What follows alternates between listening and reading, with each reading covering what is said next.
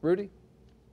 He's now battling back from COVID-19. Kelvin Calhoun still has a long way back. He told me he's lucky to be alive.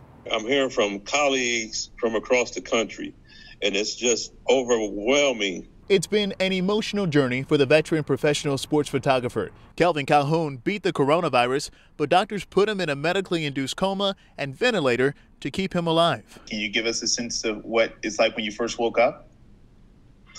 You're just not sure if where you are is real or if it's fake. Speaking to us from his mother's home, you can see he's still tethered to oxygen.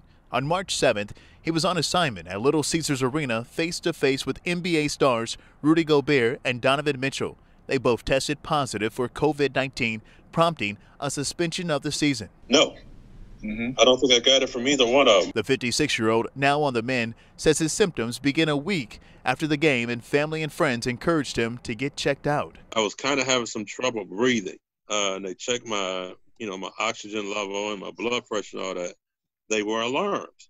And, out of pretty much everybody else that was in line, they asked me to come inside. 25 days later, he was released from the hospital, and he says doctors and nurses saved his life. By the grace of God, I made it through. Overcoming the nightmare diagnosis, Calhoun says he's thankful for the outpouring of support from friends and family. I would have never known people felt the way they feel about me. It's like, wow.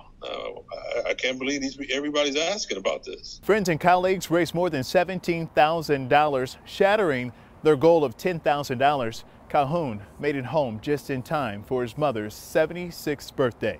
Outside Little Caesars Arena, I'm Rudy Harper, 7 Action News. Wow.